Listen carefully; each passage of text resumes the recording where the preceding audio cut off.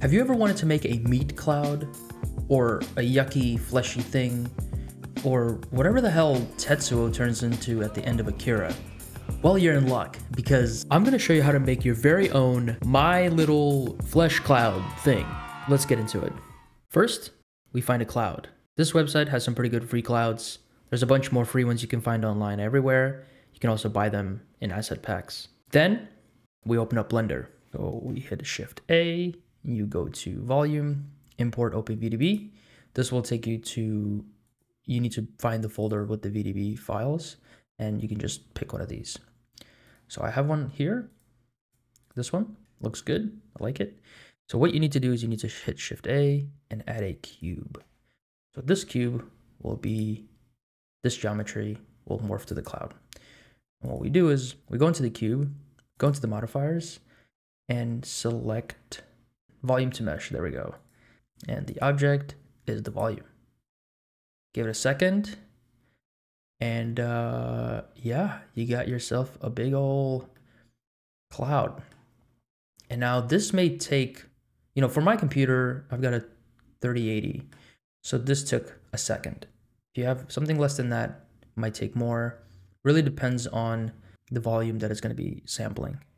So once you have this, you can go into the, I think, threshold. And if you lower this, it will make it more detailed.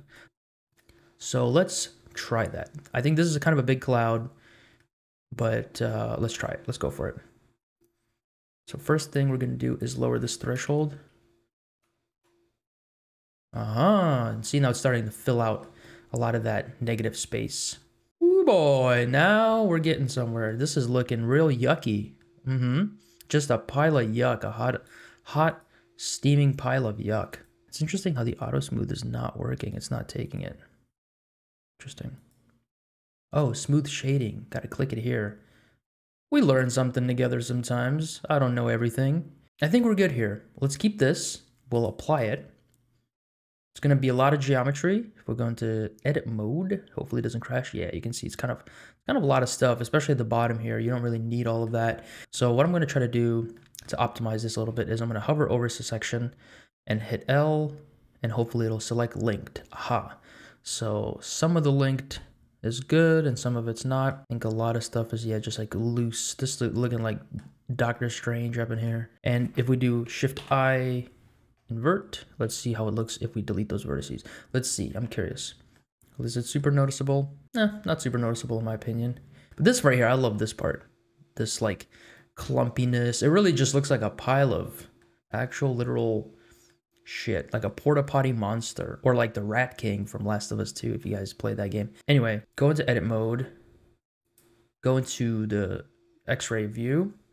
I'm just gonna cut this in half. Just want to cut down the amount of geometry for the sake of the demo. Let's just kind of select some chunks. So I'll delete all that. All right, this section looks good. Now let's put a subdivision surface on it. Ooh, I'm not ready. Oh my God. It just needs to process it, get it on there, and then we will turn it down. I may need to restart the tutorial. We survived, we came out on top. But look at how good that looks now. That looks even, ew, dude, like dripping. Yuck. Oh, yuck. You talk about YakovlevArt, man. But it looks so good. It looks so good. The shading tab is where we will make it look like skin.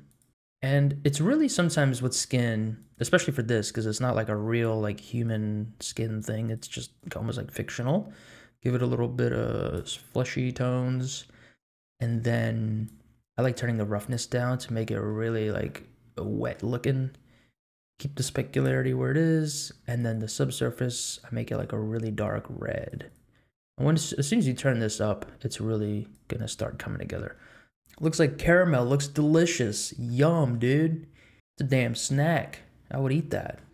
As you bring this number up, it starts to become a little bit more just, ugh, look at that. Oh no, what is this? Let me change this a little bit to like a yucky, ew, dude, come on now, right? That's nasty as shit. That's a nasty flesh cloud. But if you put it if you were to put a rock texture on this, this would be a cave. One of the things I did was I'd make noise, get a noise texture in here, and plug the factor into into this subsurface here. And so what that does is that some parts are black, some parts are white. So if we want to make that more clear, let's put a color ramp in here. And now we will be able to kind of bring in the dark values and bring out the highlights a little bit. So you can really start to see. So now if we plug this into the subsurface numbers, let's see kind of how that looks. Sometimes if you experiment with this, you can get a really cool balance. Like I've gotten some really fun results with this by just messing with this setting. This one that I made for an animation. This was the setup that I had with the nodes. You can see how it looks. If you get a real good sun on that thing, you can really get some really good results. Yeah, here's how that looks. And then here's kind of the node setup. I have the color ramp going into the base color, and then I added more to just give it more variety. The speckliness of the roughness, and then the skin bumps and stuff from the bump node. What's even better about this one is that it's animated. So if I press play, you can really see it grow. You can see that it is an animated VDB. So here's a couple renders that I got from just this file and a couple of the other experiments I've done with this. Yeah, I can mess with this all day long.